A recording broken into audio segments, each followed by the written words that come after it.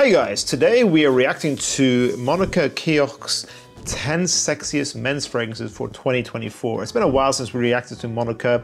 It's nice to see what she's up to these days, what her taste and style is like nowadays. And of course, us guys love to see what an attractive woman thinks are the most sexy fragrances. But what does Omar think are the most sexy fragrances? I'm going to react to her reactions to these fragrances and see if I agree or disagree. So let's begin the reaction video.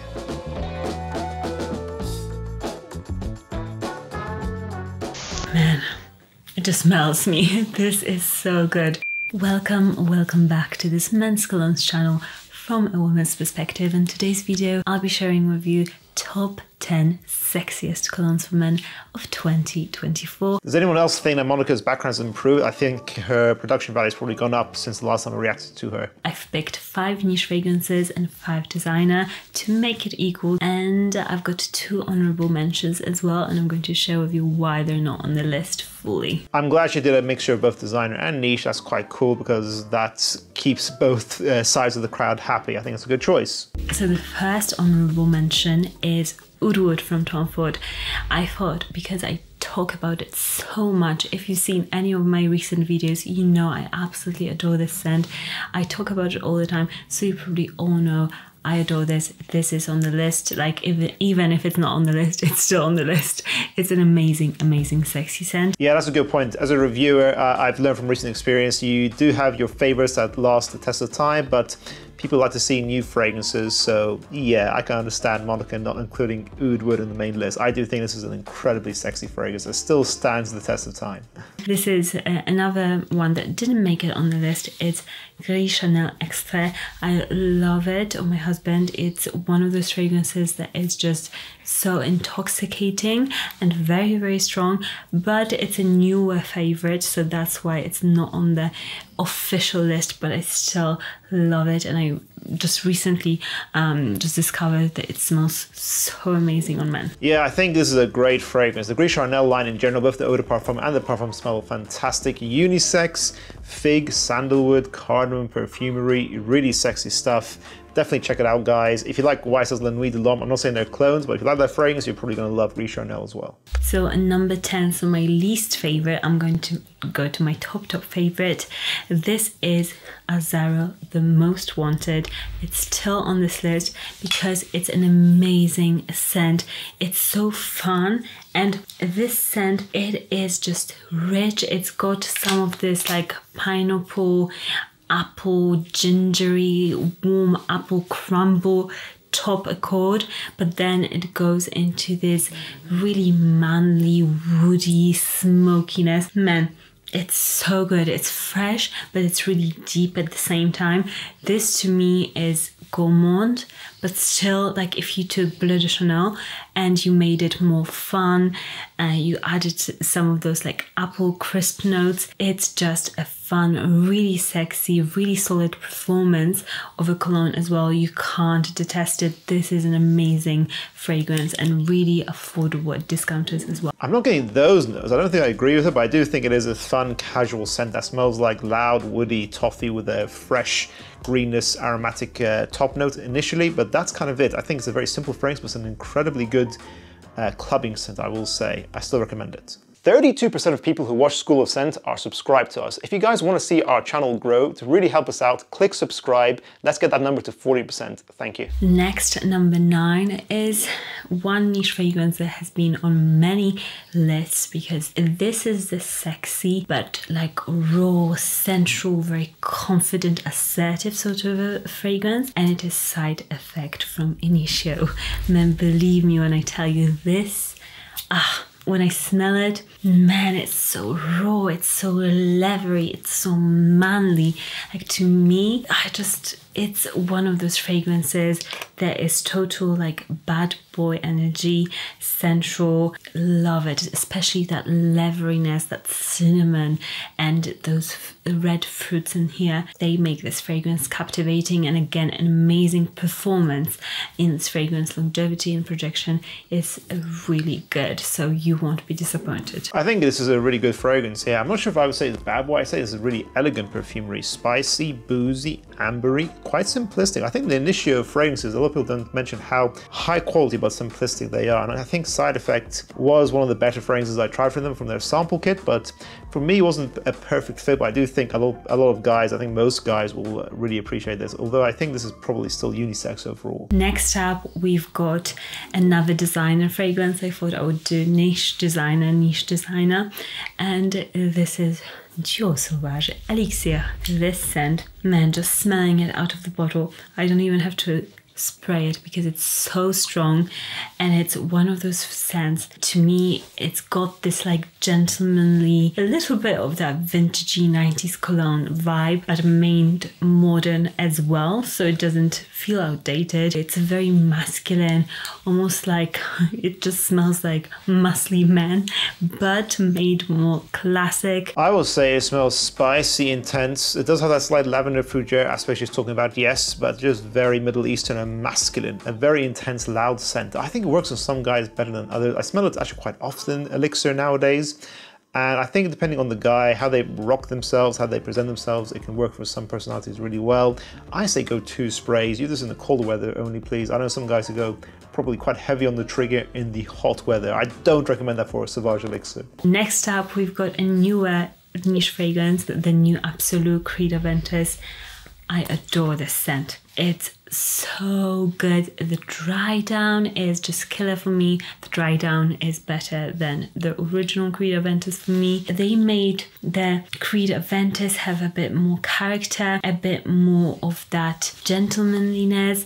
They kind of mixed a bit of green Irish tweed in this. I feel like that's sort of a grassy, really nice smokiness. I think Aventus Absolu is a fantastic release. I do think they kind of made the original Aventus basically more rich, a little bit taken back to its original glory days, I'd say. If you like and miss the older batches of Aventus, Aventus Absolu might do it for you if you're willing to spend that kind of money.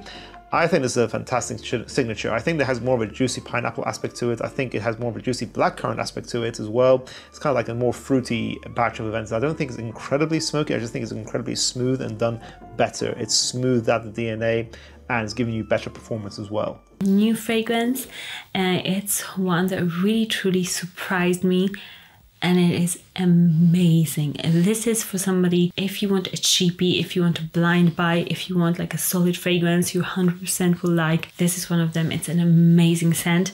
I blind bought it myself and I'm very happy. Missoni Prom or the Parfum, I believe. That's what they put. Like they just, the name isn't like a specific name, it's just Missoni Prom. This scent not only has got a magnetic bottle cap for the price, that is not something that you get usually, but the scent, it's so good. It's a more citrusy, more tropical citrusy version of Bleu de Chanel for me, but it's got a very sophisticated, nice blue cologne vibe, and the price, I'm telling you, it's an amazing, amazing, affordable cheapie. Man, I wouldn't call it even cheap because that's like offending this fragrance. Yeah, a lot of people say that Missoni Pour Homme Parfum is a kind of clone of Bleu de Chanel, not an exact replica, but it's kind of like an affordable alternative. I tried Missoni Wave, which was definitely trying to clone Versace Pour Homme. I wasn't a huge fan of that, but now with how Chanel keeps hiking up their prices, actually affordable alternatives to Bleu de Chanel might be a good option nowadays for a lot of people, so it might be worth checking this out. I think it's got some good reviews in general. Also, there is Club de Nuit Iconic for those of you who want a more affordable clone to Bleu de Chanel.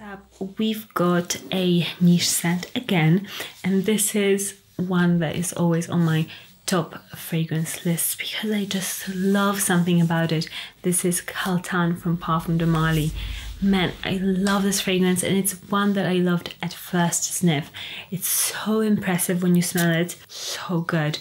It's really dry, agarwood, spices.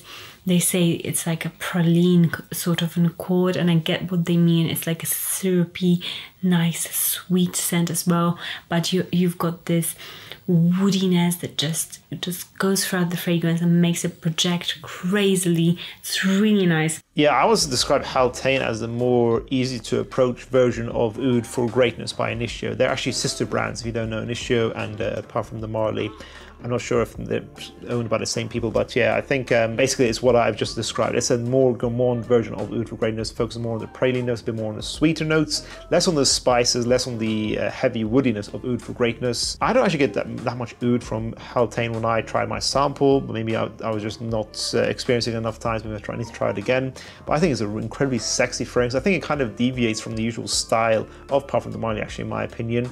And that's probably because it's actually an Initio fragrance. Maybe that's why. But yeah, no, I do think it's a kind of different style to Parfum de Marly's usual stuff. But I think if you're a mature gentleman who wants a really nice cold weather evening scent, Haltane can do it for you. It is a really sexy fragrance. Definitely worth checking out. Next, boom, a bomb. No, Spicebomb. Spicebomb Infrared. Man, this is my new love. It's an absolutely amazing fragrance.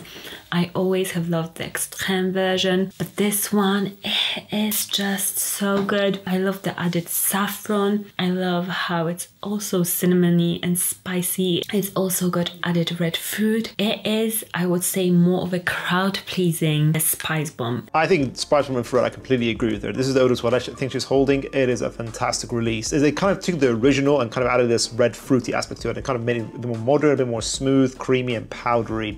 If you want a great cooler weather signature, you can probably wear most of the year round, apart from the summertime. And I would say, you know, it's more of a casual sense. If you want a casual signature, this is great. If you want compliments, got decent performance, around 6 to 8 hours, soft to medium projection. The Eau de Parfum goes a bit more intense, heavy, longer lasting, but it's definitely more of an evening scent in my opinion, probably less versatile. After the unfortunate reformulation of Spicebomb Extreme, maybe actually Spicebomb Infrared might be the best version of Spicebomb out currently. The top 3 are the ones that I have loved forever, and still they haven't been moved from the list. So this just goes to show you how good they are, because I just have a huge fragrance collection. Like, I buy fragrances and test them all the time, but I am a creature of habit, and I have got a certain taste, and I stick to that taste if the fragrance is good enough. And this is I would say in the last 2 years, I've discovered this Byredo de Los Santos. It is for somebody who likes smelling a bit different, maybe somebody a bit creative. If you want a sexy creativity, that vibe, this is to die for. Okay, I've tried the Byredo Discovery, so I've tried a fair few of their fragrances. I don't think I tried De Los Santos. I'm expecting the Santo Palo, the woody note, to be in here, which is quite a smoky, woody base note. So let's see the note breakdown. Okay, I was horribly wrong. We got prominent notes of sage, orris root, which is sort of like iris, a natural version of iris, musk, frankincense or libinum.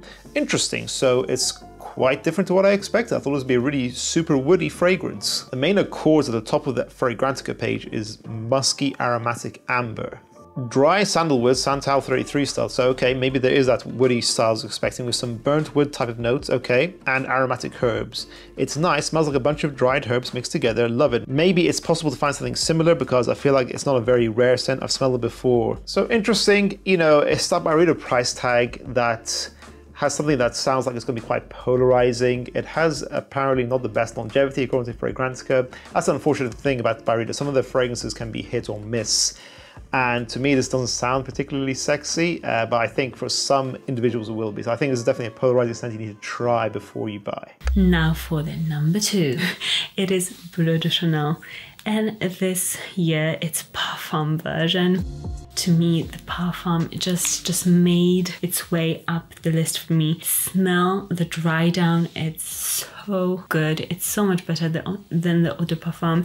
The only thing is the Eau de Parfum projects a little bit more. I love that one as well, but if you want a more rounder, more expensive, rich version of the original, or maybe you've had the original, the Eau de Parfum forever, and you want something a bit different with a slight bit of difference, this is just killer. I wouldn't say that the Parfum is much better than the Eau de Parfum from Bleu de Chanel. Actually, I'd say the entire line is pretty similar across the different ranges, the different concentrations, but I do think the Parfum is the best Bleu de Chanel for the die-hard fan of Bleu de Chanel and the most mature gentleman who likes Bleu de Chanel. It has the best longevity, around 12 hours, medium projection. I still think the projection is pretty good, and it focuses more on sandalwood. Sandalwood is a note that I think is incredibly attractive, but can be misleading because some noses don't detect it very well or as easily as others. So some people actually think the projection isn't there, but actually sandalwood can be a very expansive, diffusive, projecting note. So I do think Bleu de Chanel Parfum is sexy, And I think it's for those diehard fans who really want to spend extra money on this DNA. Number 1 is a fragrance that I myself find extremely, extremely sexy, and it is MFK Amyris Homme Eau de Toilette. It's absolutely killer, especially in the spring, summer. It just smells so good. The notes, I'll admit, on the website don't do this fragrance justice, because it says that it's got coconut, milk chocolate, amyris, iris. It doesn't really smell like those notes, I would say. You have to really smell it to see whether you like it. This, to me, it is a fresh, crisp, but slightly sweet. It's got that sandalwood coconutiness, but like a light bit.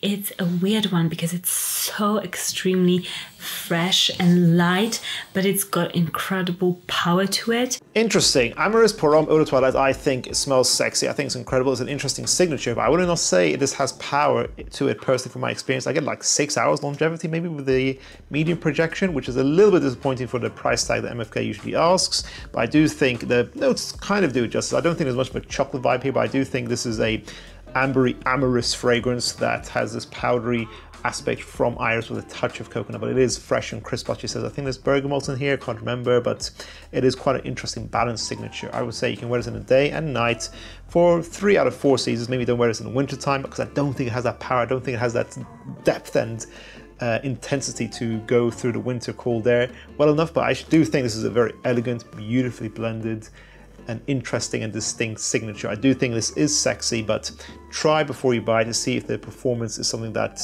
is good enough for you. Yeah, the longevity on Fragrantica is around moderate a lot of the times, with some people saying long lasting. Cioch is moderate. So again, try out the performance to see how it does on your skin. And that concludes this video, guys. Thank you to Monika for creating this video. I'll leave a link into the original clip for you guys to watch at your own leisure in the description down below. What do you guys think of Monika's list? I think I pretty much agree with all of them. I haven't tried the Los Santos by Byredo, so maybe I'll try that at some point and see if I agree or disagree. Let us know your thoughts on Monika's list and what is the #1 most sexy men's fragrance for you currently right now. Share your thoughts in the comments down below, guys. If you guys enjoyed this video, make sure to check out our previous reaction video. I'll see you guys in the next one. Bye.